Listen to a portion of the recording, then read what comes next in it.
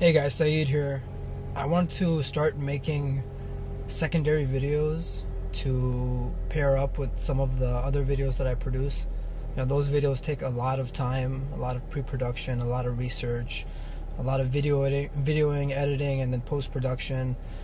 And often after I'm finished with the video, I'll still find interesting clips, or people will send me emails in regards to their thoughts about the different movies, art, research that I included in the films. So in relation to my Muslim portrayal of Muslims in Hollywood video, I found a few clips that I wanted to include and some comments that were made in relation to having an antagonist in films. So some people were saying that, you know, the reason that Muslims are primarily used as villains in movies, right? It's not too different from the portrayal of the Vietnamese, the Viet Cong, as villains, 20, 30 years ago. And we can look at these two clips right here, one from Brothers, which came out like a decade ago, and one from Deer Hunter, which came out about 30, 40 years ago. It's you or him. Kill him or I will kill you. Kill him! Kill him or I will cut his head off! Kill him! Kill him!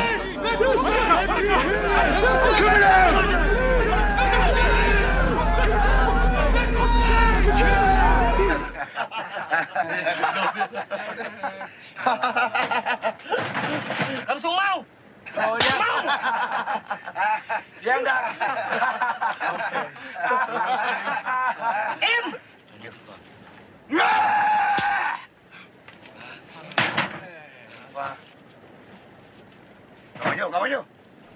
So as you can see, there's some like very similar parallels between the two clips. Pretty much a need for a villain, a bad guy, which I've talked about in the previous films. But I do want to speak more about the psychological context for why audiences naturally need an antagonist, and that's something called the in-group bias. Like I said, I'm recording this video in my car before I'm about to head to the park, so it's not as extensive as some of my other videos, but I am leaving some peer-reviewed research for you to broaden your knowledge on the in-group bias. I did find this really interesting article which exposed individuals to portrayals of Asians in cinema and found that those who immersed themselves in more positive portrayals of Asians tended to have lower implicit biases, something they did using an implicit bias test, which is really interesting, right? You flash words and then images of, in this case, Asian faces, and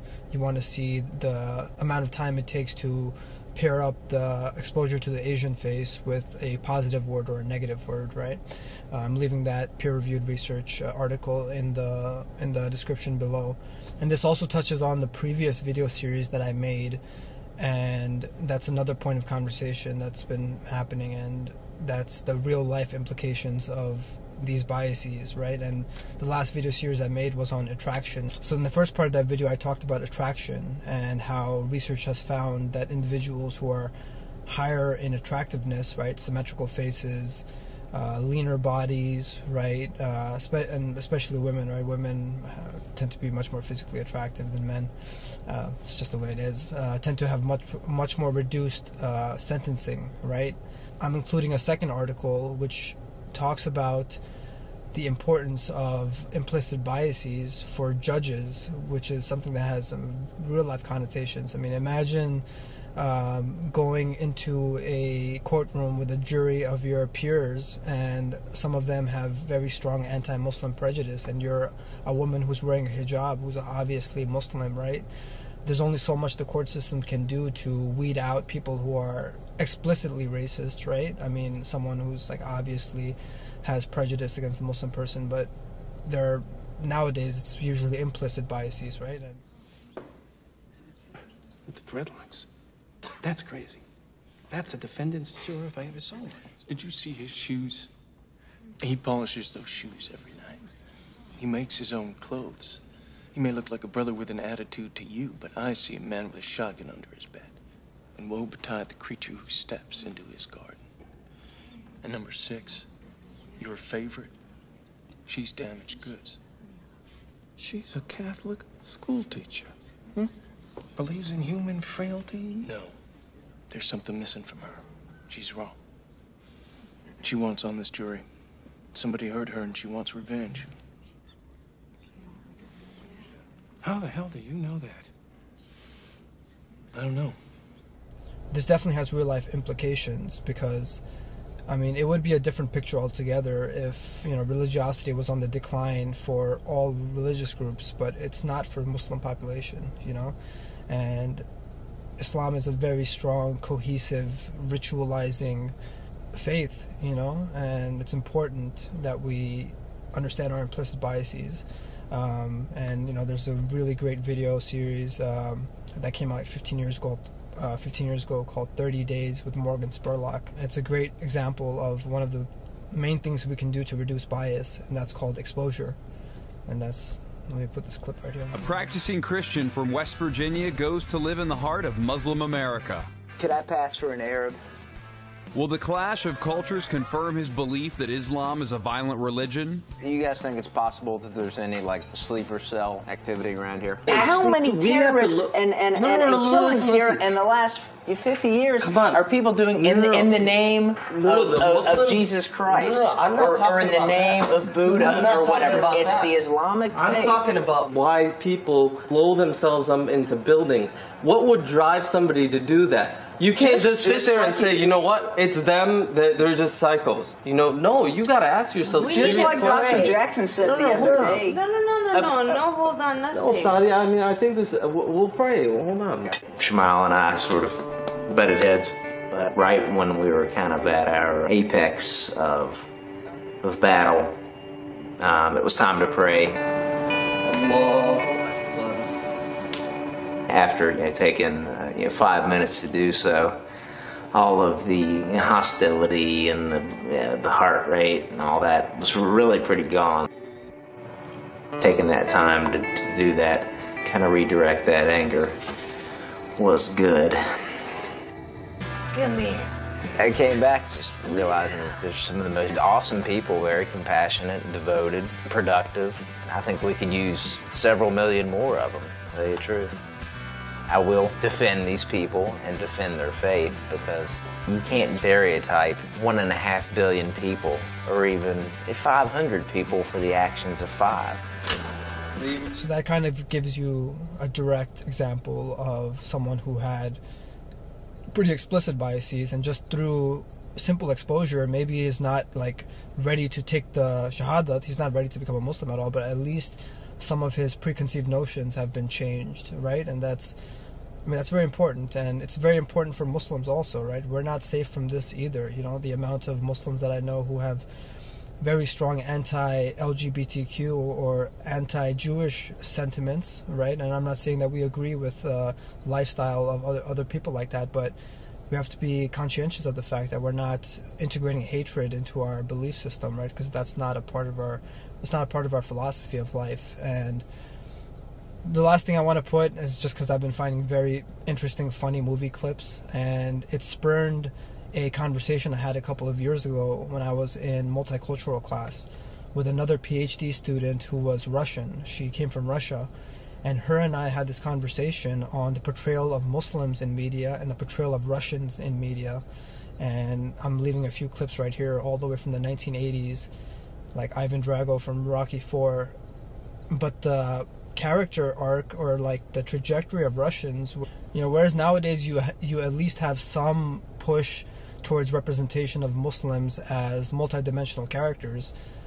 I mean, this is not to be seen for Russian characters at all, and we can compare this clip right here from the 1980s, Red Heat, to the 1990s, Air Force One, to nowadays, John Wick or Limitless, right? And you guys can look at this for yourselves. Потому что мы такие простые люди. Из-за этого мы такая лохая добыча. Что будет с нашей страной?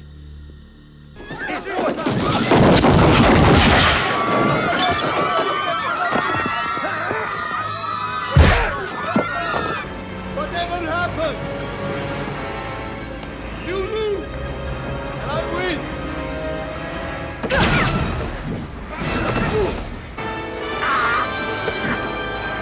Get off my plane.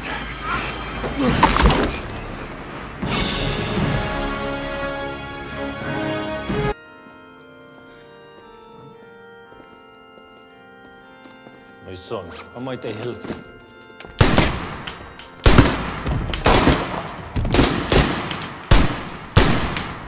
Motherfucker! Ty znajesz na kawok ty prejosz? Ja, znаю. I'm looking for a short-term loan. Yeah, and I told Dad, forget it. Why? Because I don't see you before, and I don't fucking like you already.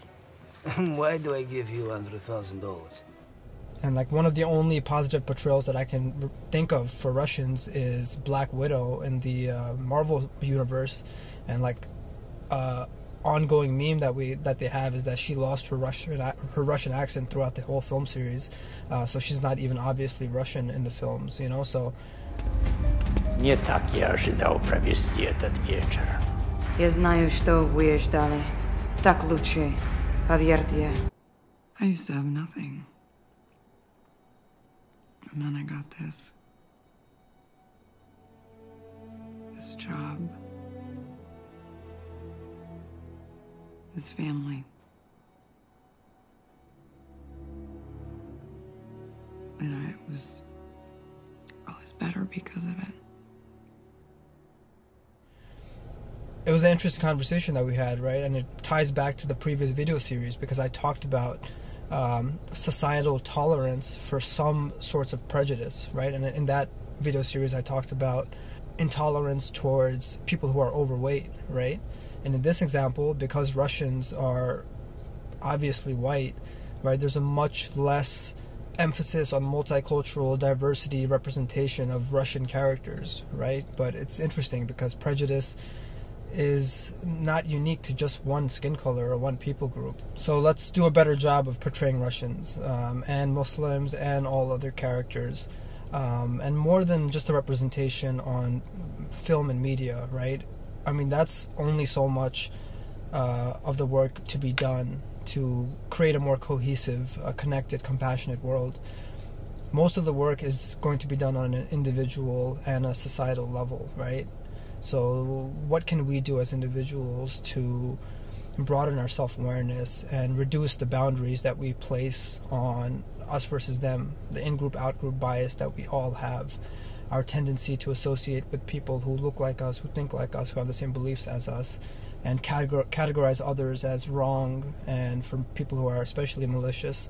And I talked about personality psychology, right? Some of that is tied towards people who are higher on disagreeableness, for example, might be especially more malicious towards people who have different beliefs than them, right? It's up to us to do things and enact behavioral patterns which can help reduce these biases. And more than reducing biases, right, the positive opposite of that is increasing our compassion, increasing our love for our fellow human beings.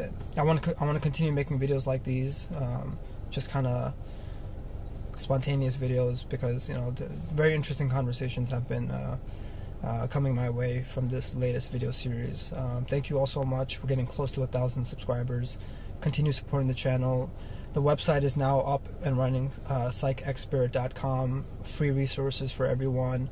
I'm going to continue developing that website, and that'll hopefully lead into my consultation service after I graduate with my PhD and then getting my license, which will take another year or two. Thank you guys so much. I'm going to release the next video, which will delve into the modern age diversity representation of Muslims, and hopefully that can spur more conversations. Thank you.